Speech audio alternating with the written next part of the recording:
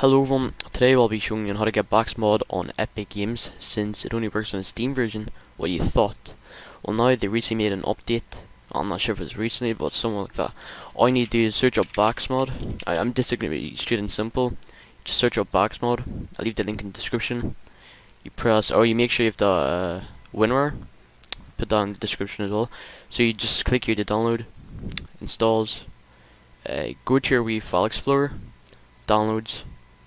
Right click and then extract to and make a wee file, double click it, run the setup. I already have, like, you just run it normal. I'll just do it in case. You press yes, yes,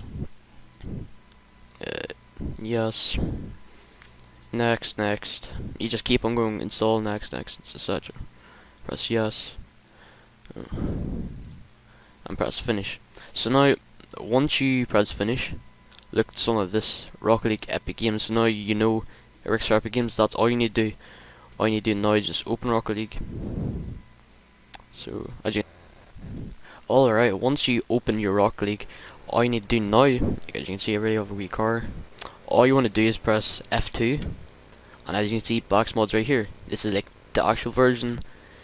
Yeah, as you can see, like I can make a wee car. So imagine like random. So you press enable item loader. I think that's you press. Pop you have everything here you want. I don't want like Interstellar. Yeah, works fine. And also you can use like free play, enable goal scoring, unlimited flips.